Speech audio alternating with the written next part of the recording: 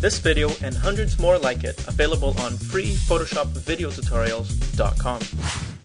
In this video, we're going to learn how to create a realistic rainbow on pretty much any scenery. So if we have a look here at our image, what we want to do here is just create a nice rainbow effect here. It'll seem like it's part of the image. The rainbow was there when you took it, let's say.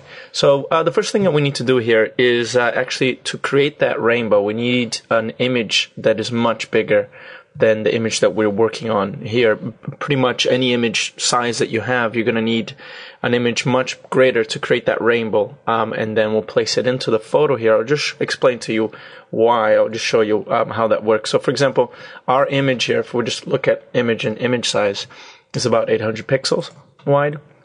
So I'll create one that's around twice as big, so let's say 1500 pixels by 1500 pixels, so it's a much bigger image area. And I'm going to then go to the gradient tool, and with the gradient here, I'm just going to select this gradient here that goes from transparent, and it has the rainbow gradient, and then goes to transparent again, which is different from this gradient here. So we'll select that. And now what we need to do is on a separate layer here, so we're just going to click on the new layer icon here.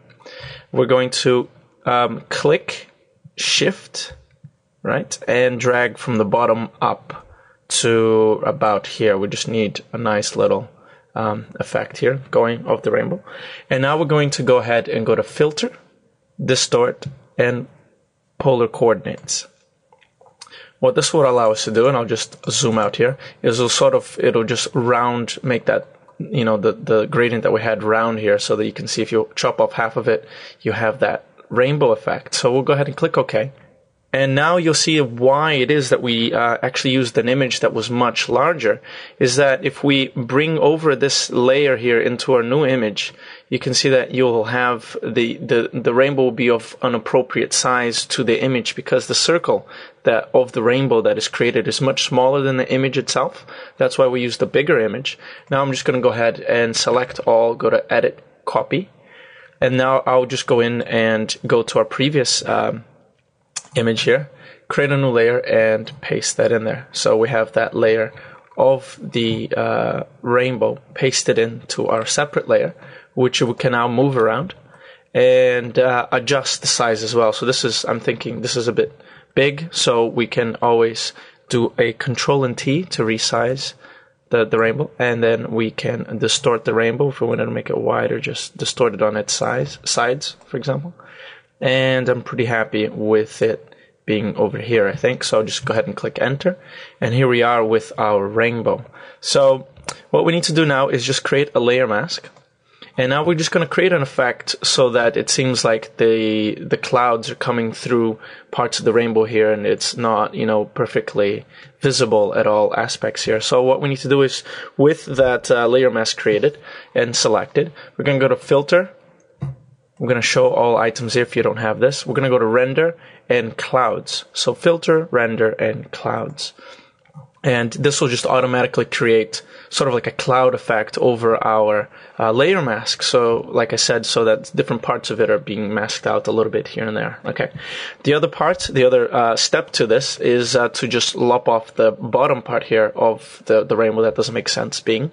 So what we need to do is just go ahead and with our brush, opacity at 100% and roughly a big size here, we want to just lop off with black the rainbow, and you don't want to get too close to the edge here of where the skyline meets here. So we just want to leave it to around there.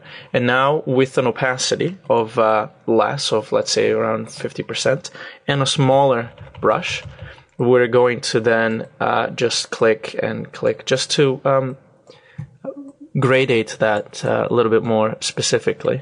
You can even decrease the opacity a bit more if you find that you're not having good enough effect, because as you know, rainbows, they don't just, you know, finish at the horizon. They just kind of just tend to just disappear slowly. So we're just going to have that effect around here. Okay.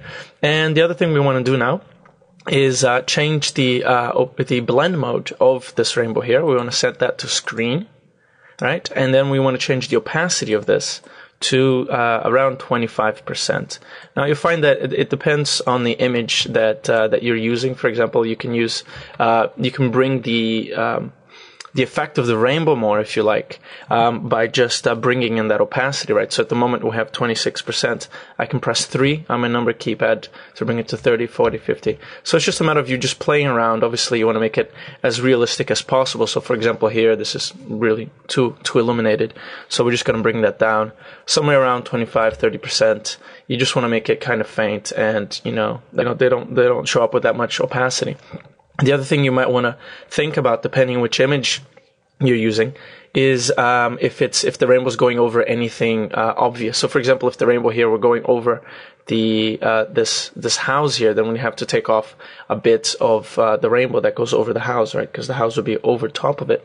The other thing we want to do is when it's going over some clouds, for example here, that it is lighter here than it is where there are no clouds. So again, to do this, we just make sure that we are in our layer mask, then with a brush of appropriate size, so something about that size, and a really low opacity actually, so we want to bring this down to about 10%. With black, which we'll remove, we want to then just sort of just click away and just start making it a little bit lighter. And of course, if you make a mistake, you can just switch the colors and put it back in, but we just want to make it a little bit lighter. And you don't have to worry about it being too consistent, because obviously the clouds will be coming in and out, so you just want to make it as realistic as possible. On the edges here, I'm just going to change the brush size. And there you are. So you have a pretty good rainbow effect that you're able to do very quickly in Photoshop using these techniques. If you enjoyed this video, show your support by subscribing, rating, and adding it to favorites. Leave comments on our website and we'll create even more videos that interest you.